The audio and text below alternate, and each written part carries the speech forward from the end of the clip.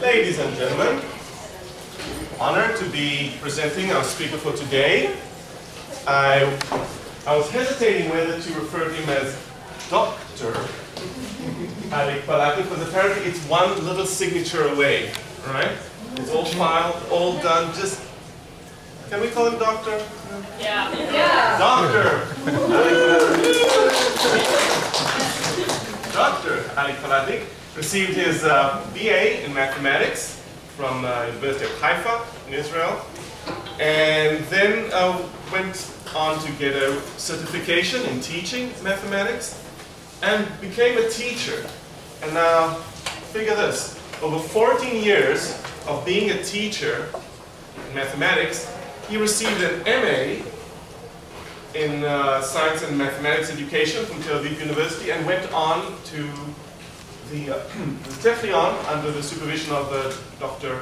Boris Koichu to get his PhD at the Education in Science and Technology.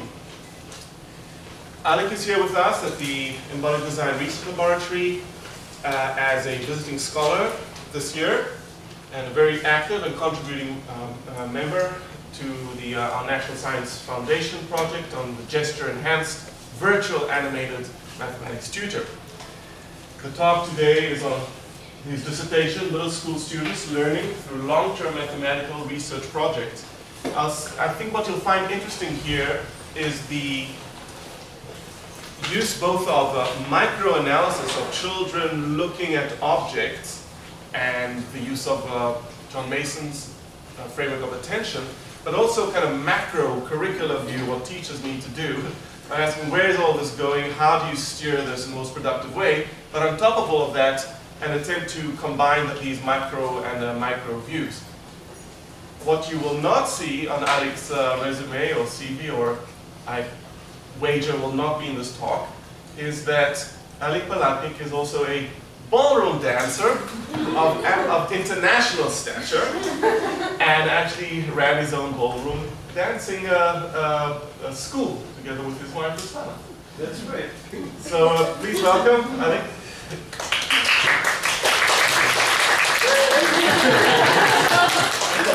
Thank you. Thank you, Dor, for this introduction. It's great to be here, and I'm honored to present, to talk with you on subject of my dissertation here in Graduate School of Education at Berkeley University. So, first of all, in this talk, I planned it to be two halves. First, it's about some macro resolution, and then about the micro resolution on students' projects. But first, I want just to start with the background of this study.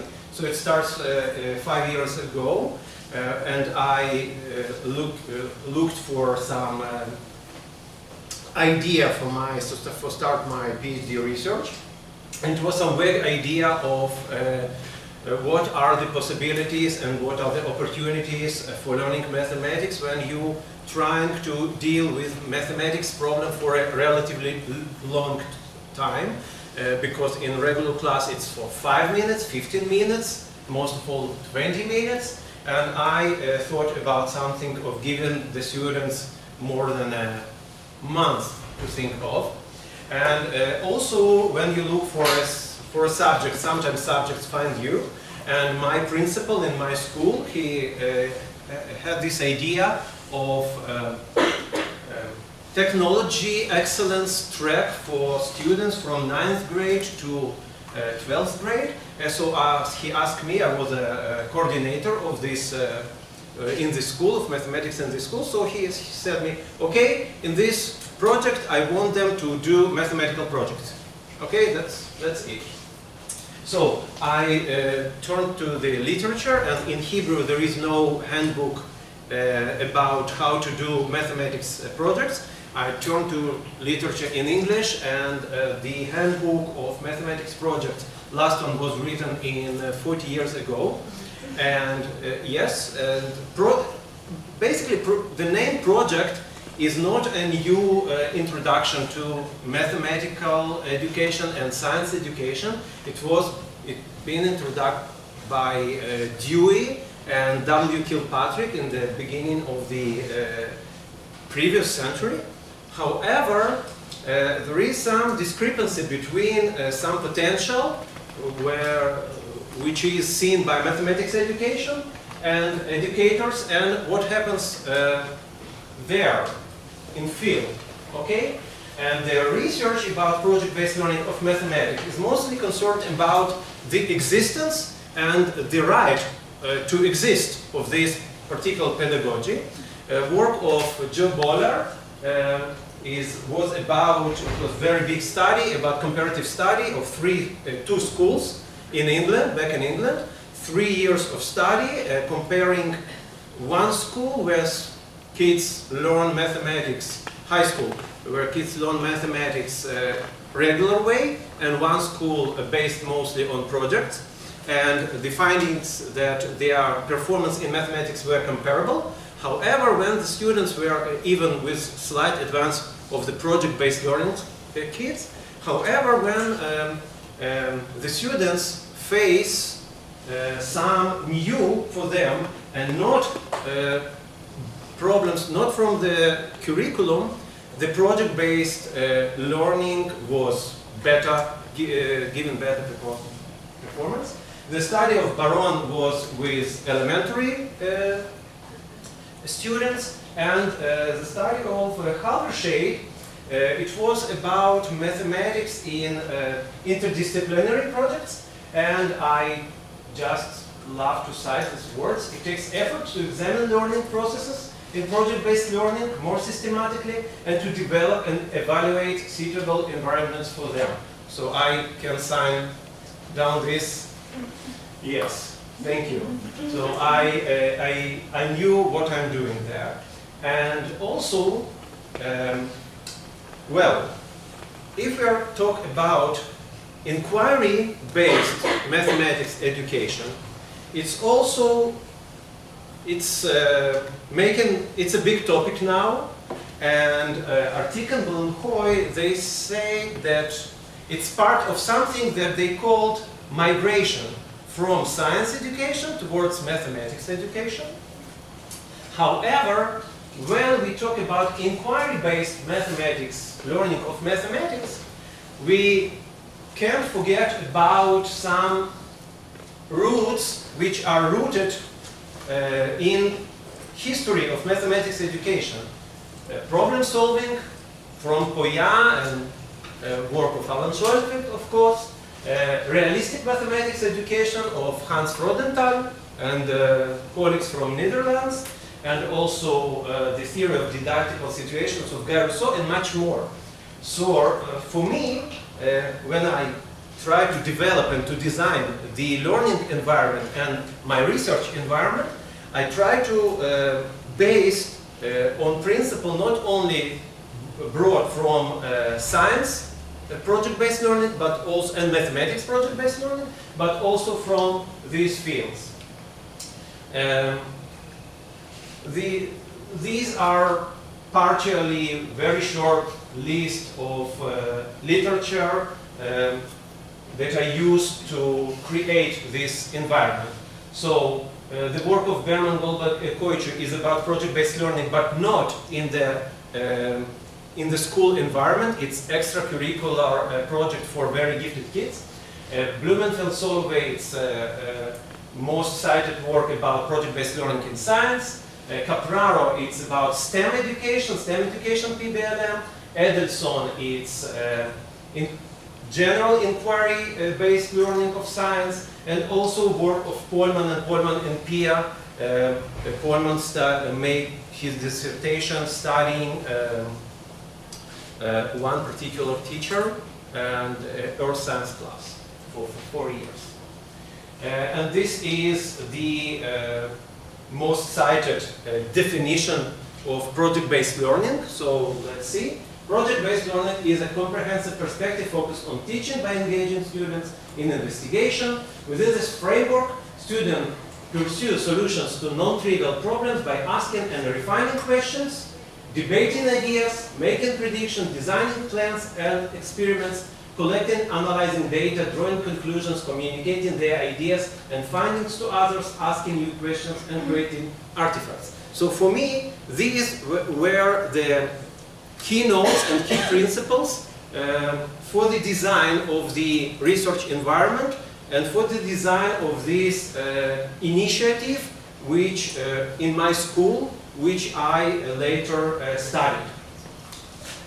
Okay, so the name was Open-Ended Mathematical Problems Initiative, and what happened there? First of all, it's a mostly regular class, which was decided to be called as a technology excellence track, and they have 6 hours of mathematics, it's 9th grade, and additional 2 hours of project or preparation for the project. At the end of each year, when 2.5 months, so it's approximately in April, I gave them a lecture. In this lecture, they were introduced to 8 mathematical challenging problems, and they split into teams of 2 and 3, and then they learn these, they study these problems, they solve these problems.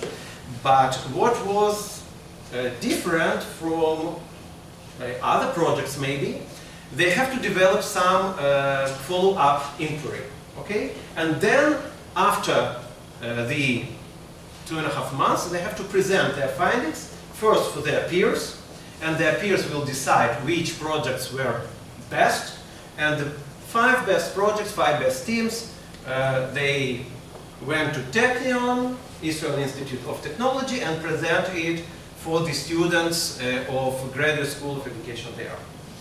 Okay, and the problems, this is an example of one problem. Some of you showed this problem. It's a very known problem, was used by, some variation of problem used by Poya in his book and his very famous lesson. So it's division of pizza. And as you can see here, I gave, this is actually translation from Hebrew. And here I gave them stages, okay, so it's some kind of structured problem. And this is another problem, Zelda triangle. Zelda, it's because of this shape. One of the students called this, oh, this is legend of Zelda sign. So it became a Zelda triangles problem, for me also. And so you can see that here it's exploration of the sequence of red triangles. And also here, another one, what do you think about white triangles? Okay? And you can see that in the previous one, D is find and investigate other interesting sequences. So this is the cue for follow-up research. And here also, some ideas that maybe can be. And here another project. So it's also the transition or the translation of the slide from the presentation. It's about Binet formula for Fibonacci numbers. Okay, so this is very interesting and unusual because, as you know, it's natural numbers, and sometimes and somehow there are irrational numbers here in the formula. Okay, so and there are some interesting proofs about this. So the stages, I just want to be sure. So the stages of the students' projects, the names is were like this. Choosing the initial task and engaging with it, choosing direction for the follow-up inquiry and engaging with it, and choosing the findings to report and the format of their reporting. So why this choosing? Because the students met with me, their teacher, and also the researcher, each week, and for a meeting for approximately 15 minutes, they present how they advanced in their problems. We talk. I suggested some ideas, but then the ultimate decision was always of the students. So they have to decide and they have to choose which problem to pursue, which follow-up inquiry to build on, and what to present. So they facing, I think, that the same dilemmas that we are facing when we are doing our small or big scale research. Okay, so the research goals were to explore the variety of the students' mathematical projects and to identify sources of possible similarities and differences. And another one, to analyze the phenomena pertinent to the PBLM, project-based learning of mathematics, and among them, the appearance of inside solution to mathematical problem, student sense making of some mathematical object, or invention of creative mathematical products. Why these problems? Why these goals? Because one of the problems with inquiry-based learning of mathematics and with project-based learning of mathematics is that almost in each official document in Europe or even in states, in reform movement, they're talking about that they should explore, they should discover, they should construct their knowledge. However, it is extremely difficult to the teacher to maintain and to do such a thing, because, and sometimes in the research and in interviews with teachers, in particular with young teachers, we can see the utterances about some frustration and how can I plan such thing? It's a chaos, because students can choose any kind of direction, any kind of project. We don't know what to do. And so for me, it was, as a teacher, and not only as a researcher, it was very important that this research maybe will produce some answers for the teachers and how to do this thing, how to maintain and how to plan project-based learning of mathematics. So first I will speak about the first view, and then about the second, micro-resolution, macro-resolution, it's about this one, and micro-resolution. So the method of the research was a qualitative multiple case study approach, when each student's project was a micro-study, and then I group all the projects with the same initial problem in cluster. Then I compared all the projects inside this particular cluster between them, among them, and then I compared between the clusters of projects with different initial problems. And so, for instance, just to explain you about this diversity of the projects, if we talk about the pizza project, so you remember this partition of the pizza, when we get maximal number of pieces. When students solve the initial problem, find the formula, sometimes one team solve it using triangular numbers, and then one team find it particularly attractive that there is some connection between the factorial, and which is a product of n numbers from n to 1, and the sum of consecutive n numbers from n to 1. And then the student invented this sign, okay? And what was interesting, that the invention of this sign was for him much more important than the solution of this non-trivial problem. And he said proudly that, and this was the central point of his presentation, this is what he chose to present, and he said that this can be on each calculator in the world, okay? So, of course, because there is a sign like this on each calculator in the world. Okay, and different team of students, after studying the parts of the pizza, they look for sequence of intersection points, and other team look for, no, the same team look for number of these segments, okay, and it's also very interesting sequence. And some teams look for partition of the plane instead of pizza. And they look for numbers of close and open parts of the plane, which is very interesting patterns there. So it's all about one project. And as you remember, these are different initial tasks in my case. So this is Binet formula and sequence of Sierpinski triangle, they call it Zelda, and this was some folding sequence, and this is entrance to Fibonacci and different. Okay, so the key, the main theoretical framework, I built on two different things. Okay, one was this notion, this metaphor of the conceptual corridor.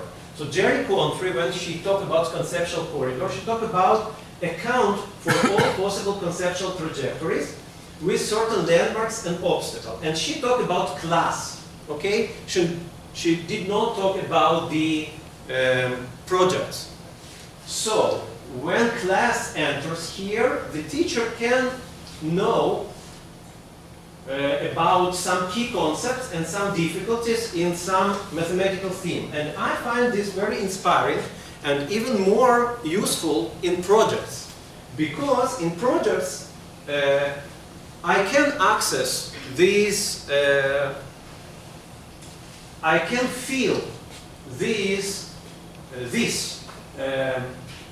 conceptual corridor with projects which are going simultaneously and year after year about each one of the projects with the initial same question, with the initial same task. And also the variety is about mathematical content and also about the shape of the project, how they can navigate. So to prepare myself, I built this table. This is a part of the table, and columns are name of the projects of initial task. It's pizza, Zelda, Binet, and Fibonacci. And these mathematical concepts, concept of sequence, recursive relationship, and formula, and what is in red are the concepts that return and which are the same between different initial tasks. Okay?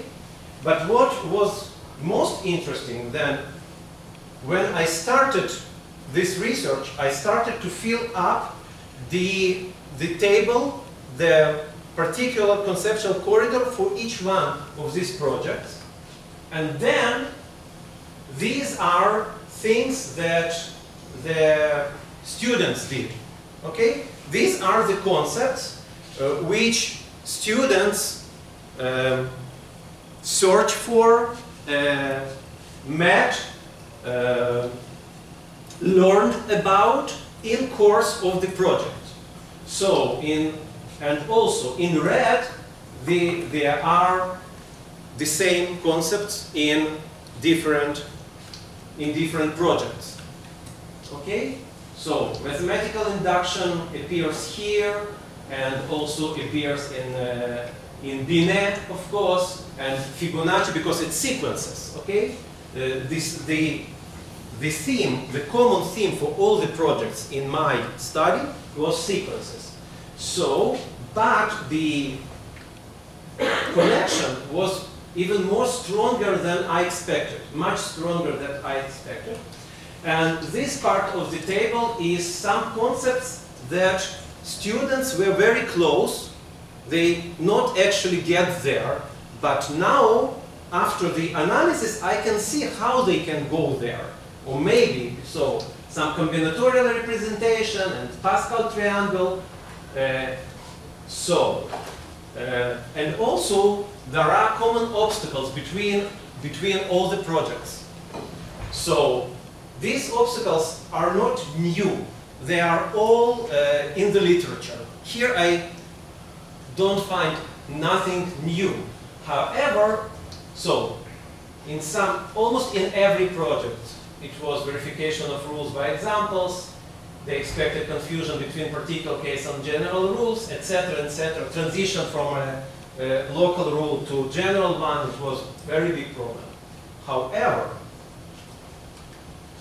these commonalities enable me to formulate something that maybe will be useful for the implementation of project-based learning in the classroom.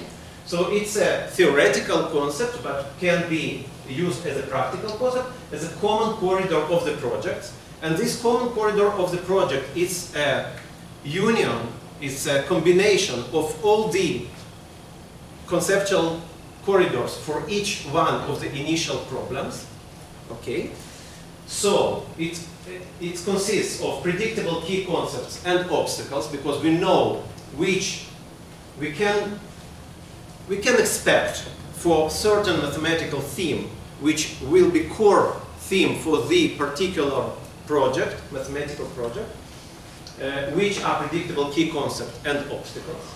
Also, it is important to know and to acknowledge that there is a dynamical and collaborative updating, because each new project which is performed by the students enrich this corridor with new concepts and create connections, new connections. And in such way, there is no, okay, we can't, I think that this is important, we can't predict each individual project, because sometimes it's not sometimes, it's always, it's impossible to know which inspiration will be in this moment dominant for this student. However, if we are looking not on one particular project, but on the complex of the projects on the same, in the same mathematical theme, we can predict and we can dynamically update it. Also, not using only our own knowledge as one teacher, but creating a network between teachers and researchers. Okay, types of the projects. So the variety is possible not only because of the mathematical concept, but also by the shape, how these concepts are navigated, how the students make these projects, which are the types of the projects. So this question actually was raised by W. Kilpatrick back in 1918, and he proposed his typology of the projects by the purpose of the project, by producing some artifact or by giving the students opportunity of some aesthetical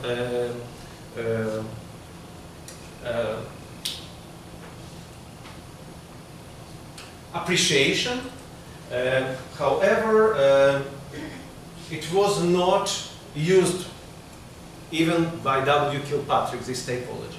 There is different typology of inquiry-based learning, of open inquiry, of structured inquiry, and of guided inquiry. So it depends on extent of scaffolding that we gave to our student. Okay? So it was second category which was used, which I used, and also additional category which came from microstructure. Maybe I will talk about it later. It was foci of the exploration.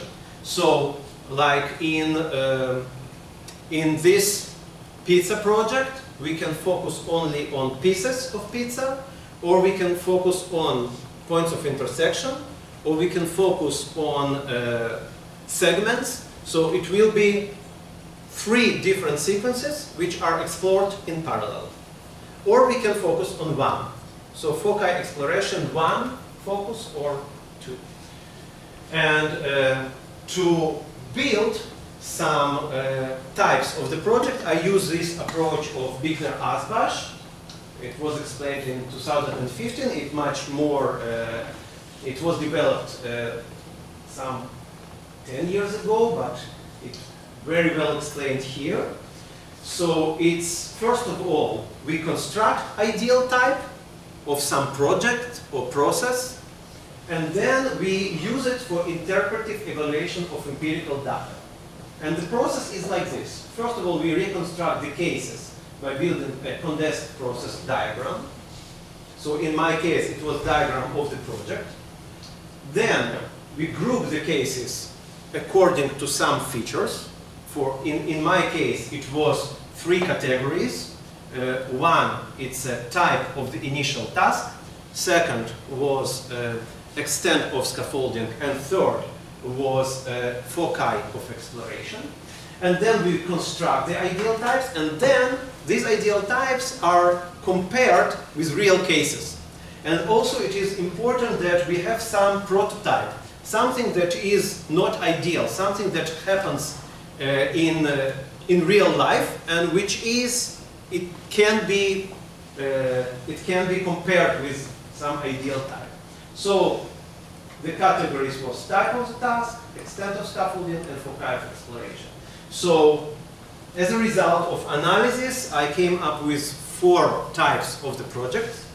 First one, okay, I hope that this name is saying something. So first of all, it's chain of problems. So mainly it's problem-solving task, problem-solving task, problem-solving task, and then some decision which findings to present. And you can see the color here indicates the extent of scaffolding. Okay, so we start with structured problem-solving task, and then we are moving to guided problem-solving task, and then to open problem-solving task. And you can see that this is very one focus of exploration. Second, identified among the grid, very complicated grid, was this delving into proof or solution. So what happens? We give students some solved problem or some given proof. They have to understand it, they have to comprehend it, and then if they understand the key principle, if it is proved by mathematical induction or by using of some representation, matrix representation, so they can use it, this principle, in different cases. So here we have some guided comprehension task, and then open problem solving, which is now somehow presented as a result. This is the second type, which was identified. Then I call it guided funneling. So we give students some examples. For instance, in my case, it was properties, mostly properties of Fibonacci sequence, for instance. And then, then they can see some invariant feature in each one of these tasks, okay, or examples, I'm sorry. And then it's a guided funneling to some problem solving, and then also presentation of results. The last one, actually, I brought this one from Polman, from his study of guiding science expeditions. Okay, it's a doctoral dissertation. The teacher said that sometimes in Polman's study, sometimes students are doing this instead of real science project. And this teacher called it standard library research. I just changed the name to standard web research. So it's synthesizing well-known answers and descriptions of the phenomena into a report. It can be, first of all, mostly structured, and I also identified it because some of my students also did this type of project. Okay, so how it can be used, this typology, or is it just, for me it's somehow used for explanation of some interesting and otherwise unexplained for me things.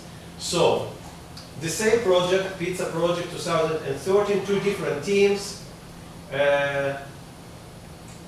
same place in the project, and then I came and gave them one task. I said, okay, Pizza Project somehow connect to arithmetic progression. Okay, why don't you read something about arithmetic progression? And one team, so it wasn't initiated by instructor, so one team just rejected my suggestion, and I tried it for 1 week, for 2 weeks, for 3 weeks, and on each, so we talk about very interesting things, and I tried to push, as a teacher, this type of intervention. And second group, they took my suggestion, and the exploration of arithmetic progression became the central point of the project and was presented. So, what happened there? So, one type, so they started this chain of problems project. So they solved the problem, and here I came, and I gave them a comprehension task. And one team said, okay, we are doing our thing. We are in problem-solving business. So why we should learn this thing of project comprehension? And for the second one, when I analyzed, I was a little bit smarter, I think, as a teacher at least. So I sell this comprehension task as an auxiliary problem. I said, okay, guys, if you solve this problem, maybe it will help them. So it was not a conflict between the problem-solving mode of the project and with my auxiliary task. So they solved this problem, and then, but you remember that actually it is a comprehension. And because they learned, they see this, and then they develop some, apply this in some different, so they got the idea and they apply it and learn about this. Okay, so do you have some questions for now? Because, yes. Yes. Please, Anna. Hello. So I think I know what you mean by scaffolding, but could you explain a little more about the different colors and what that means? So for me, okay, if we have structured inquiry learning or structured project, so I can give them all the materials. I can suggest the steps of solution, like in pizza program. You check for 1 line, for 2 lines, for 3, for 4, for 5, and 6. And okay, I have very little scale here, and it's not some kind of quantitative research. However, when I gave them, you have to check 6 stages, they always check 6 stages, okay? And then I said, you have to look for a recursive formula and explain what is, and they look for recursive formula. And then, so it's structured in each way of the explanation. Guided, I can suggest, okay, now we have this problem. You can explore the sequence of red triangles, or if I talk about pizza, you can look for this regularity, but without explaining exactly how to do this, okay?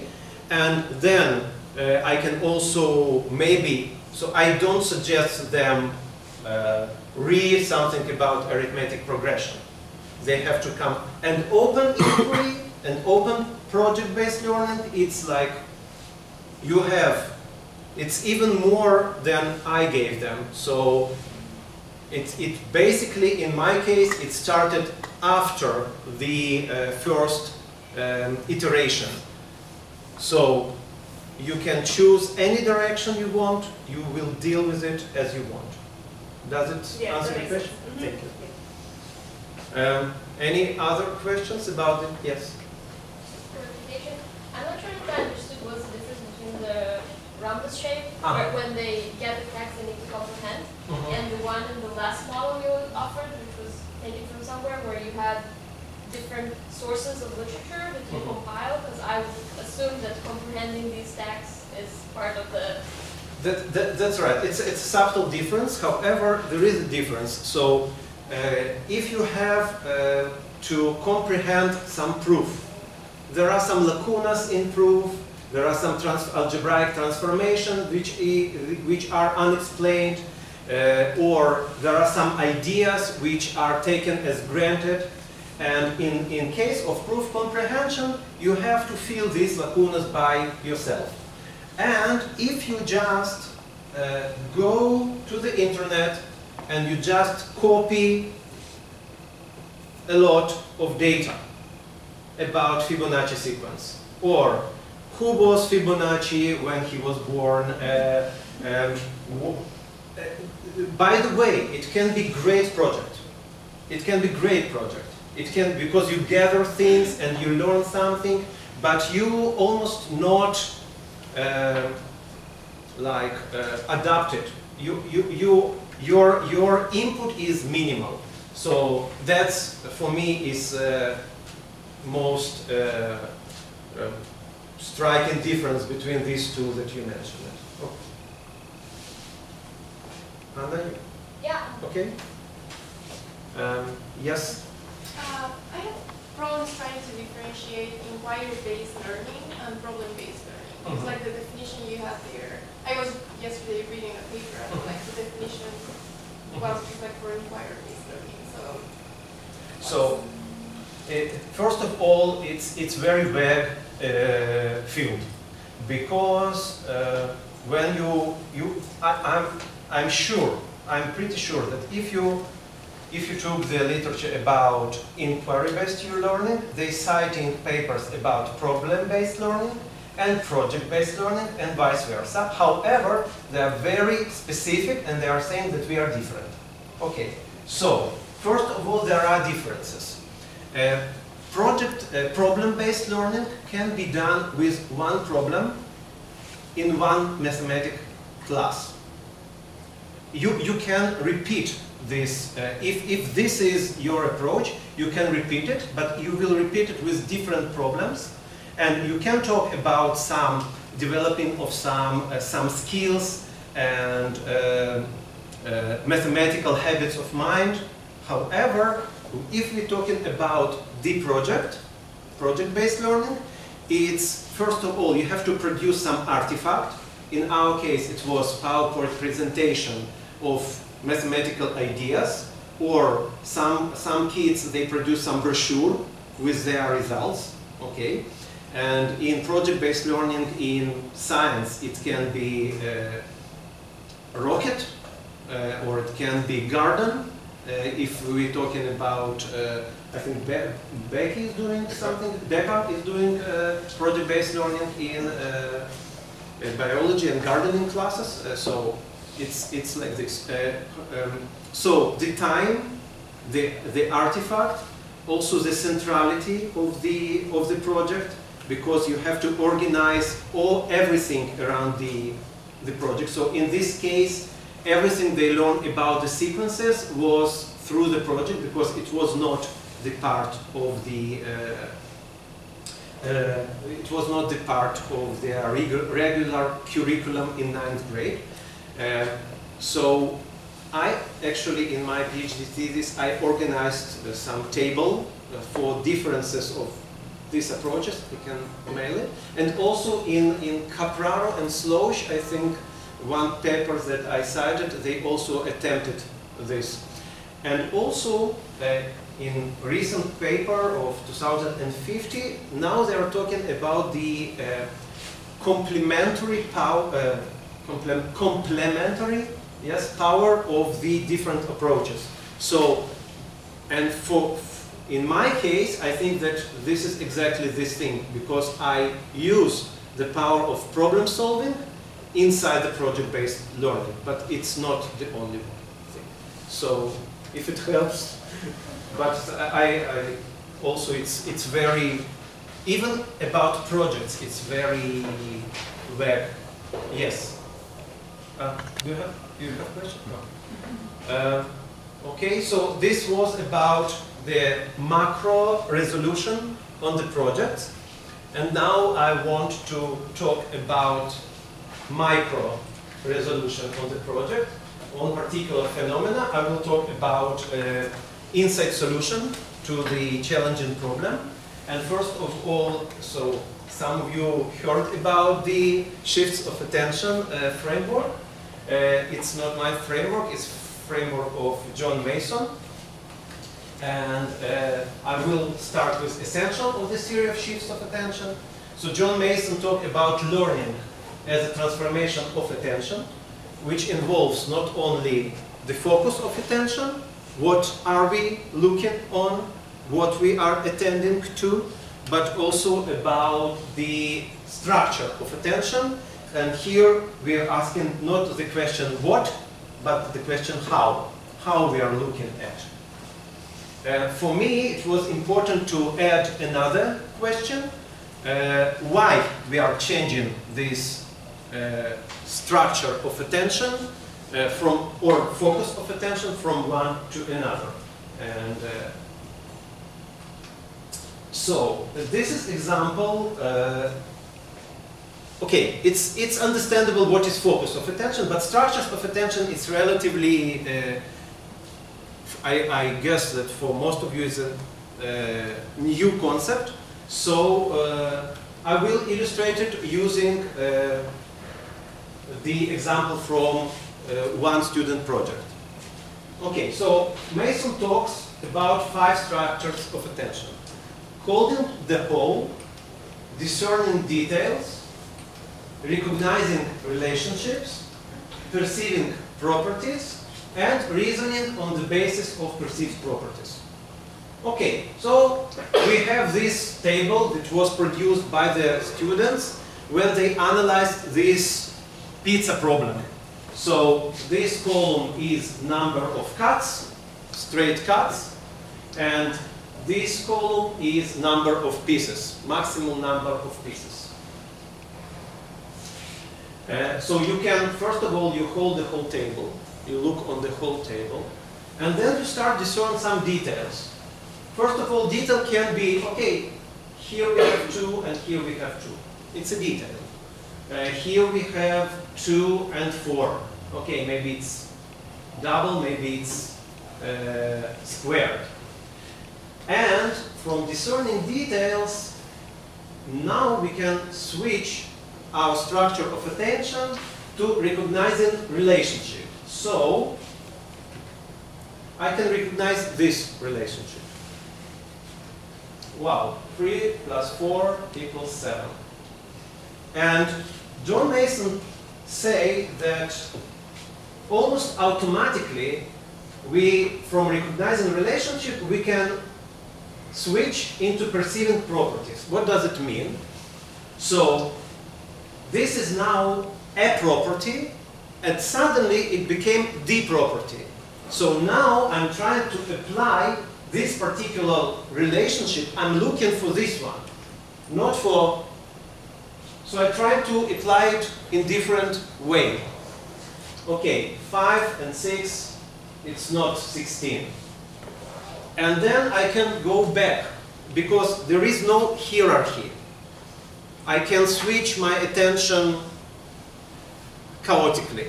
And then I go for the table. And then I suddenly discern some detail, okay, and then I recognize different relationship. 4 plus 7 equals 11. And now this is the property. And I'm looking with this. Actually, you will see that students produce exactly these marks. So it's my interpretation, replica of students' marks. Okay, and here 6 and 16 equals 22. Wow. And then the next one came into structure of attention. I can reason on the basis, solely on the basis of this perceived property. So the next will be 7 and 29, because 7 plus 22 gives me, because I can try to generalize. So these are 5 structures of attention which discern John Mason. So when one pair of students started to learn this project, this pizza project, first of all, they started with these diagrams, and what I was interested, so my question was, what they're looking, how they are attend to these objects, and also additional question was why they are shift from one form to another, and why this particular case was chosen as a case study, because these students they search and they did their research, and suddenly after 3 weeks they came with a formula, and then I asked them how you produce this formula. They said it was great, it was so strong experience, but we can't explain you. We can't explain it.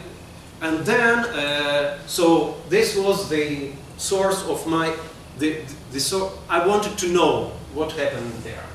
So, and these guys, they produce dozens of these drafts. So I analyze their drafts, I analyze our transcripts of interviews, of our meetings, and I produce initial reconstruction of what happens.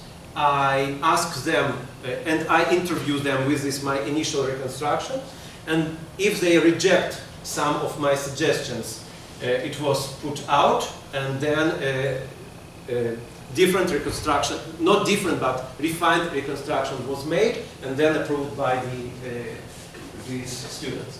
So they look on the diagrams and they discern some details, and they counting the pieces of pizza. And then they started to introduce some, actually it was some additional step. They do the same with GeoGebra sketch. And in GeoGebra sketch you can move your lines so it not produce areas like this, okay? So here it's very difficult for them to see, is this an area or is this a point? But in GeoGebra you can't write easily. So they have to develop some kind of notation, and they produce these strings of numbers. But then they understand that it's better for them to produce these tables. And then it was their work. So, and they worked in this way. They took giant sheet of paper, they made some templates, they put the numbers from 1 to 6, and sometimes they put their 0, and they look for patterns. So their attention was now on the table, and I can suggest where they were looking because I can see their traces. So they produce this diagonal pattern, and these are zigzag pattern, and these are horizontal pattern, and these are some mixed pattern, and each one of these patterns they came up with some formula. And mathematically these three formulas are the same. But all of them are different because they came with, and this is also a little bit even, I think, wrong, yes, because they try to connect it somehow, but it's recursive formulas, okay? It's the same. It's like this. And then they understand that to produce, I ask them for closed form formula, not for recursive one. Then to produce the recursive formula, they have to concentrate on vertical pattern. Because the recursive formula is something that connects not only two adjusted rows, but it somehow collects all the data which is here. And what happens is they came up with this one. And this is the moment. So, and the student was at home, according to his interview, and he tried to hold the whole table. And then he discerned some subsets of the set of 1, 2, 3, 4, 5, and 6. And then he recognized their relationship. 6, and he said like this, I noticed that 6 divided 2, it's 3. Wait a minute, it's 3 there. And I don't know why. Now I'm citing, I think, this one. Yes. I just multiplied it by 7. I get 21, and 21 is very close to 22. I add 1, and that's it. But then it was another detail discerned, that 6 and 7 are not arbitrary things. They are coming one after another. So he perceived this also as a property. And he tried this, as he said, with all the numbers before 5 and 6, 6 and 7. And when he succeeded with 5, because 5 divided by 2 is 2.5, and then he multiplied it by 6 and get the and add 1 and get the result, it was the aha moment for him. So, and then it was a moment of verification. How did you convert it into, it was a difficult part for him. I did it really in line with the arithmetic operations. So why I think that this is the example of insight solution? Because the theory of insight, which was developed by Adamar and by Wallace, talk about stages of collection data, then you try to solve something and then you stop, and then there is an incubation process. So the students were stuck. It was some incubation process of for a week. Then they tried to do something. Then it was an illumination, because it was very high moment for the student. It was an illumination moment, and when it was a verification. So, to summarize this, first of all, present the account of student exploration towards insight solution was presented.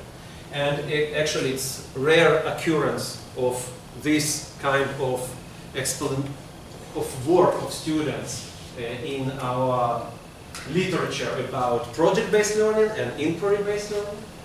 So I look on this through 3 lenses: what was attended, how it was attended, and why shift occurs. So these shifts occur because necessity to move on to, because each one of the objects produce some affordances and some constraints as a GeoGebra sketch, which can be moved, but it's difficult to write on it.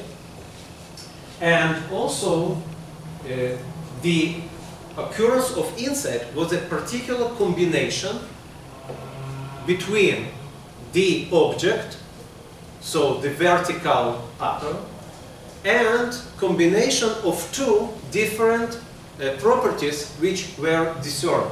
So the combination between the right object and the 2 properties which were discerned simultaneously produce this insight moment, and which this is also in line with some theories about insight. One of them is representational change theory, which talk about some decomposition of given information. If you want, it's about like famous 9-dot problem, for instance, which is chunks of information given and then some new recombination, and then it happens. But here, I think that Mason theory gives us much more detailed lens. So now we can talk not about only, so it was decomposed. Now we can talk how it was decomposed by combination of two different properties, by discerning of two different properties and combination of them. So just to combine some findings of macro and micro resolution, I think that I came up with some points about mathematical research project. First of all, it's a dynamically constructed sequence of tasks, and it can be suggested by the teacher or self-imposed by the students. It should be over extended periods of time, because these extended periods of time gave students the opportunity not only to explore, but, as we see, to shift their attention from different objects, getting more higher levels of abstraction, and it gave them this possibility to make mistakes, as we can see, because some points of their research are cul-de-sac.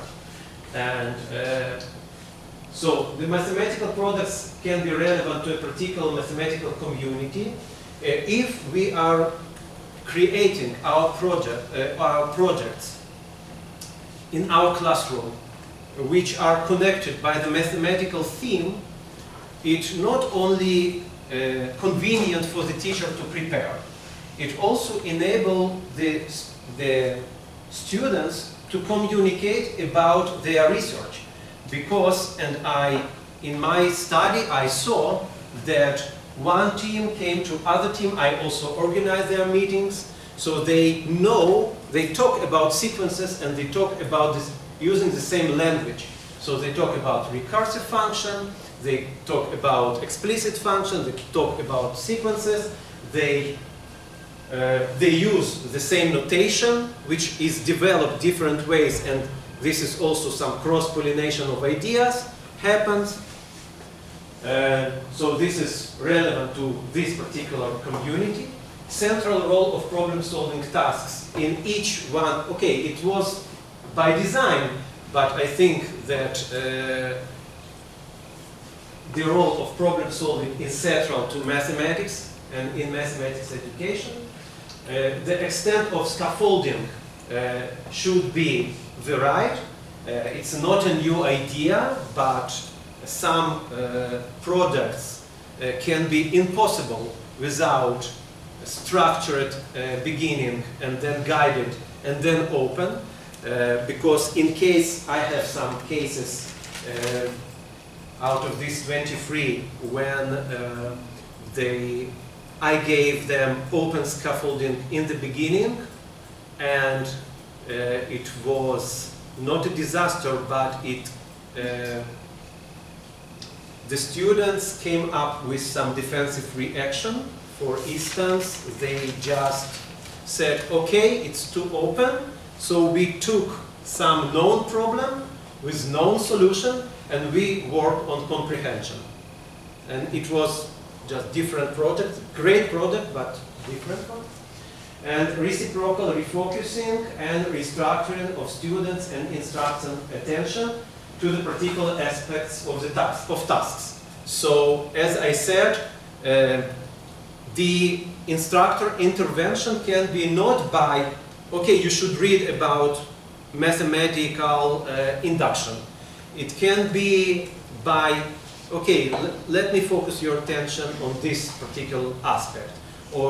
And also the students can focus the attention of the tutor on some particular aspect. Sometimes tutors don't get this, as in my case, it took me like 4 weeks in some projects that they are not into mathematical progression and they are into problem solving, and let us explore this, but now I hope that I'm wiser. And some further directions I see, so Dor said that now I'm in embodied research lab, and so there is some interesting connection between structures of attention of Mason and the theoretical concept of attentional anchor, which is proposed first by Hutton, Sanchez Garcia, and now then developed by Abramson and Sanchez Garcia. And so additional direction is that about conceptual corridors of the projects. So it can be done by connection of teachers, of network, creation of network of teachers who are doing project-based learning of mathematics and sharing their results and sharing the trajectories of their students. Also, of course, I will love to see how different subjects are suitable for project-based learning of mathematics, geometry or some points of analysis or calculus. And okay, these are some papers if you want about some particular aspects. I will send you, of course, and also I just want to finish this part of the talk with the citation from Mason. The purpose of research in this world is to develop personally and professionally in a way which makes you more sensitive to others and of more use to them in their own search for research. So I hope that I feel that my research helped me to become a little bit more sensitive. Thank you, and I'm waiting for your questions.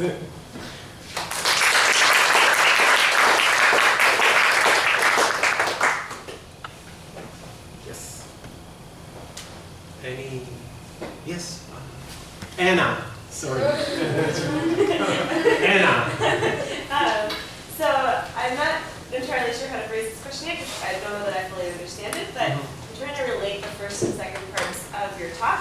And I think one of the things I was most interested in is in your diagrams with the colorful. Oh, yeah. Okay.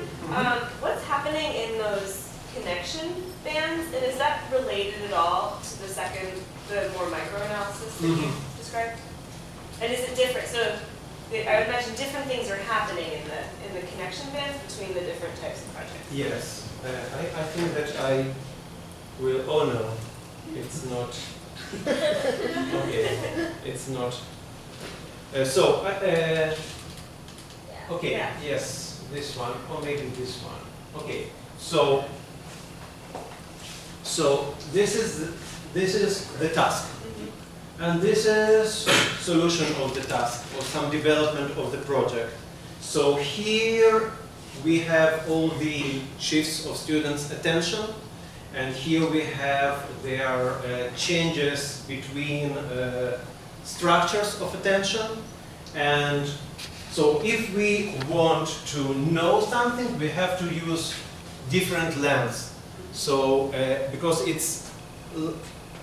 I see this, okay, maybe it's not so good metaphor, but I see this more as Newtonian laws of physics.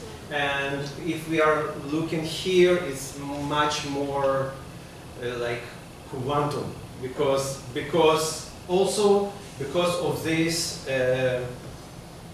unpredictability of one particular project, how it will be developed. However, we can think and we can know how can develop a bunch of the projects. So I think that for the teacher, it is important to be aware, first of all, of mathematical concept, of these key concepts and difficulties which are constitute the project, and also about the shape of the project. So this can be done like this, and this can be done like this, and this can be done like this. And if you are directing your students, so if you're giving one particular task, you should know that this task is comprehending task or problem-solving task, and the extent of scaffolding that you are given by even by the formulation can be directed into open inquiry or inquiry or into more structured one. And also, if you are focusing them towards one goal, like study red triangle sequence, or you can do red and white. So, and this can be totally different development of the project. So that's the connection between micro resolution and macro, the micro and macro. Yes. Is this? Thank you. Yes. Quick question. So, how does this look in practice? You're the teacher. Children are working. Students are working in groups of, you said, 2 or 3.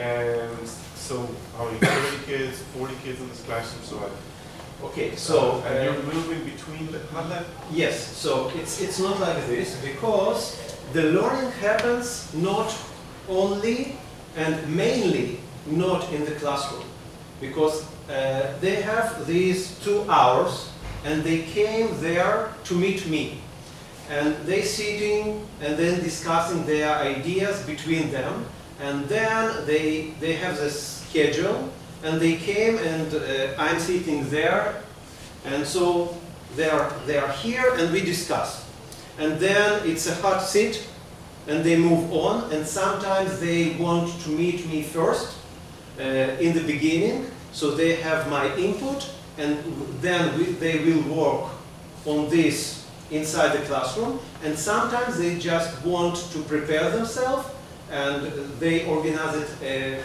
practically in very active way, but the learning and the problem solving happens during the recess, at home, and they just came and tell me, and they show me the drafts, and they show me, now we find this one, what do you think about it? This is our direction. Or we don't know. One of the most central things was we solved it all after the second week. Now we know all about this project. So I asked them, okay, so how you can continue? You have additional time. You're not going to work on your presentation now. Okay, and you also, by the rules, you have to develop some follow-up inquiry. And then it started to develop. And also one of even best teams, they ask, we don't know what to do. We don't know what are our main findings. So the dilemmas are like ours. Basically like, so I don't know what I'm doing here. I'm stuck. So that's like this. And it was just one word. It was a wonderful opportunity for me to get these windows into their world. Yes. So I have several questions, but I think they're kind of related. So you said you from time to time you were saying things like fast work projects. Mm-hmm. So I was just wondering what you consider, based on what criteria is a project better than another. Mm-hmm. And another question is, I've been generally curious about student engagement, specifically since it seemed in the team that you zoomed in on, that one student got the inside solution, so what was happening with the team members, how was that interaction evolving? So I will start with the second one. So first of all, it was interesting dynamic between the members of different teams. And the structure that it is not only about problem solving, but about the developing some questions and also developing the products and presenting. So sometimes it took them almost all the project to get one of the members to be involved. So they suddenly, at the end, they feel that the closure is coming, and they suddenly want to be there to be best projects, and suddenly they started to be motivated and to present and to organize. So it's more. It gave them some opportunities to engage in different ways. So if you are good in problem posing, maybe some crazy solutions, or some you are just have to prove something. So you are in scrupulous way moving from one formula to another. And also it was some very interesting transition. One was leading, and then something happens, and one of the members of the team loses his interest, and then suddenly the second one is leading. However, some of the projects, both students were not interested in this type of learning at all. And they said, okay, we are doing this only because we have to. We will collect the data. And they collect the data, and but at some point they were interested in something, at least doing beautiful presentation or presenting much more cases of Fibonacci sequence in nature or in music or in architecture. So it's about, and the types of engagement were also very different, because one of them said, I'm doing this to be in Technion, to present in the Technion. And second said, I will do the project, I'm very interested to solve the problems, I will not present nothing. Someone will do this, and luckily we have two members in the team, so, and it keep his promise. He sat there, he answered the questions from the audience, from the academic audience, but he never stepped on the podium. Never, just never. So it can be very. And what was the first one? The best and the. So some of them, it's difficult to say. It was not my question. What is the best project? What is the good one? For me, this typology is good enough because it makes some order in this chaotic matter of project-based learning for the teachers. Thank you again very much, Alik. Thank you.